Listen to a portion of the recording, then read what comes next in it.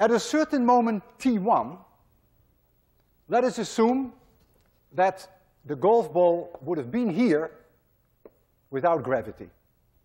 Then I know exactly where it is with gravity.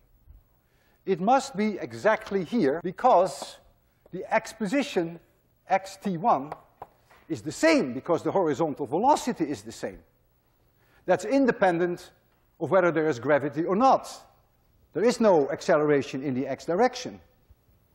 And so, they are both exactly at the same x position. What is this difference?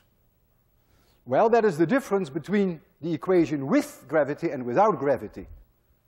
And y, as a function of time, you can look at equation number 3 there, if you can still see it, equals v0y, which is v0 sine alpha,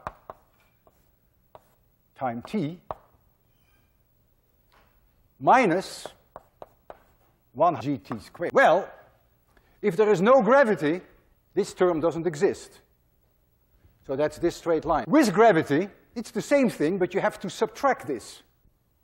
Therefore, this distance is 1/2 gt1 square.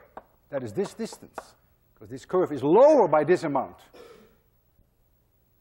Now comes the time that the golf ball hits point P, when its position is xt2, and the time here is t2. That means if there had been no gravity, the golf ball would have been there. They must have the same position in x at this catastrophic moment. So what now is the distance between the monkey and the golf ball, the distance between the two trajectories, one trajectory no gravity, the other with gravity. This distance equals 1/2 gt2 squared.